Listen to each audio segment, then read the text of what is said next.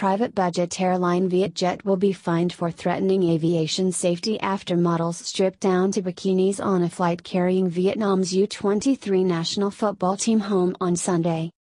The Civil Aviation Authority of Vietnam, CAAV, has said it will fine the carrier VND $40 million, $1,700, and the chief flight attendant VND $4 million.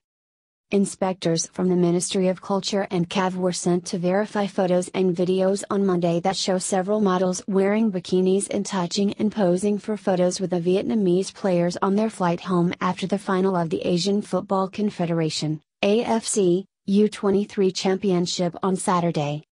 Most social media users said the performance was distasteful and against Vietnamese traditions, said the ministry.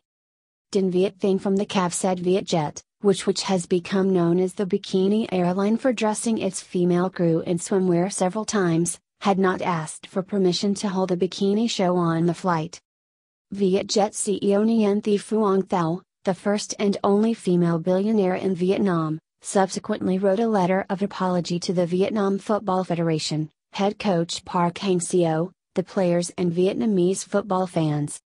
The bikini show was a spontaneous act, she said, adding that one of the models allowed herself to pose for photos with players and posted them on Facebook. The founder of VietJet also said the urgency of the flight, the harsh weather and the complicated procedures in China were among the reasons that led to the airline's mistakes. This is not the first time VietJet has played the bikini card, but the incident on Sunday occurred while the entire country was awaiting its returning heroes. On Sunday morning, thousands gathered at Noi Bay Airport to watch the young players step off the plane after an impressive run at the AFC U23 Championship. Vietnam is the first Southeast Asian team to make it to the final of the Cup, and the players' spirit during the final in snowy conditions touched the hearts of many fans. Most Facebook users said what the models did was disrespectful to the players, given their efforts throughout the tournament in China.